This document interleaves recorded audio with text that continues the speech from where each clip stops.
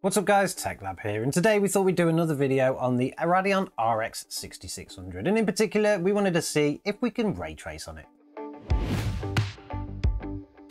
So I decided to do a video on this because I see a lot of comments out there, particularly in videos and on social media, saying that the Radeon RX cards cannot ray trace. Now we know that's not true because Radeon cards have been able to ray trace even from the 5000 series, but during the 5000 series it was pretty much a software implementation, which means it was pretty crap. But since then Radeon have released the 6000 and now the 7000, and they're all using the big Navi, which means they have a hardware implementation, so of course we can actually ray trace on them. But is it any good? Now to find out, we've obviously been dropping our card into a machine and doing some benchmarking. This is a card that we were using for our tests. It is a Radeon RX 6600. There's two reasons why we use this one.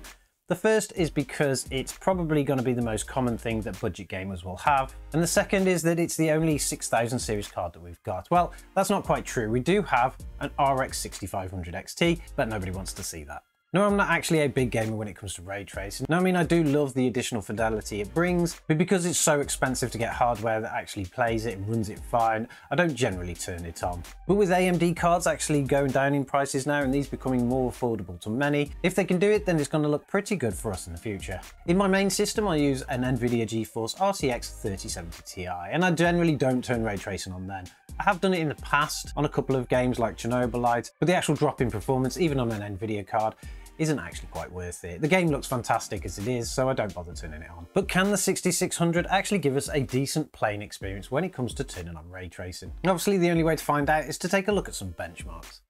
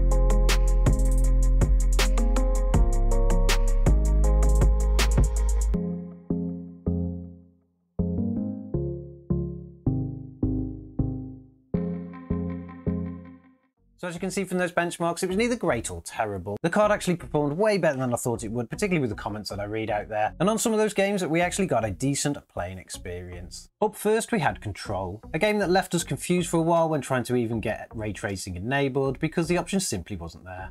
It turns out though that it automatically starts in DirectX 11 and you have to open it with the DirectX 12 exe file.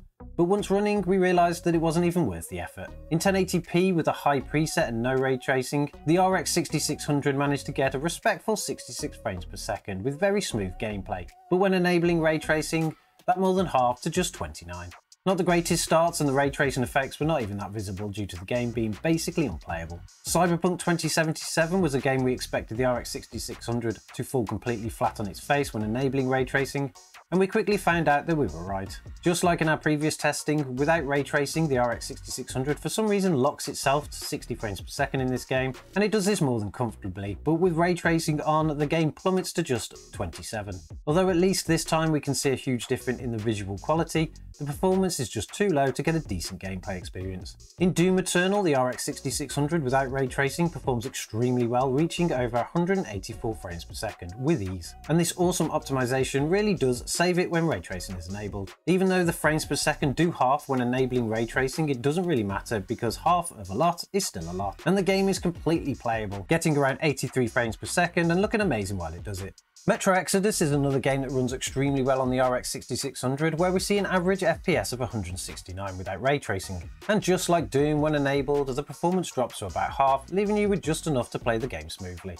Now averaging 63 frames per second, the game not only runs well, but it also looks stunning. The ray tracing effects within Metro Exodus have to be some of the best we've seen when it comes to overall quality, and it feels as though you really have stepped up the resolution and graphics. Out of all the games we tested, Shadow of the Tomb Raider had one of the least ray tracing effects. When playing without ray tracing on, the RX 6600 managed to get an average of 105 frames per second, but still, when enabling the basic ray trace shadows, the frames per second take a big dive. Still getting over 60 frames per second, the game is more than playable though, and it does look good, even if now and again there are some weird glitches to the shadows when in caves.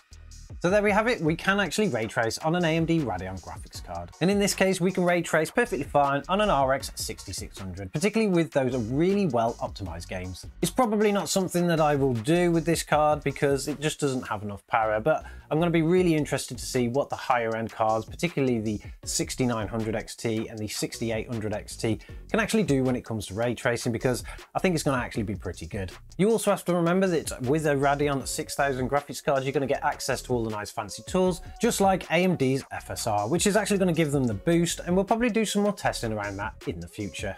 For now though, we're just going to stick to the non-ray tracing games and let the rasterization performance of these cards shine through. But let me know in the comments below, do you have a Radeon 6000 series card and are you playing ray trace games? What's your experience like? And particularly if you've got one of those higher end ones, it'd be awesome to know. Don't forget to subscribe to the channel if you want to see more content like this, and also drop this video a like, and we'll catch you in the next one.